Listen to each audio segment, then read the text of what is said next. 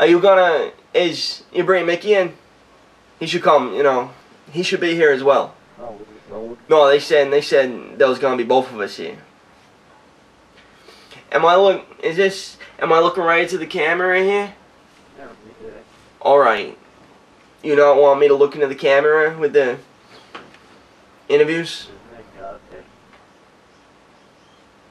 I started boxing when I was 12 years old, and I lied and said I was 18 or whatever it was. You know, I had a different name and everything. You know, I mean, I didn't have many fights. I'd done 100, more than that before I turned professional.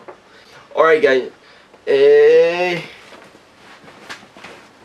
you want to go over it all? You want to start again? This is my younger brother.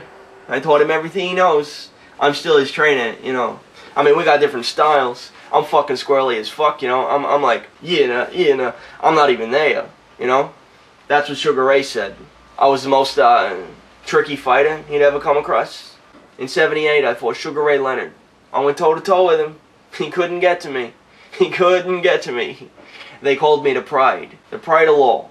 Everybody still talks about it, you know, especially my brother. His whole life he wanted to do what I did, you know, but we're very different fighters. And Mickey's, you know, he's a heavy hitter. He's got thunderous, I'm telling you, thunderous left punch. Mickey, he gets you and he takes the punishment. I don't know why he does it. He go right fucking in there. He likes getting on the inside. I stay on the outside.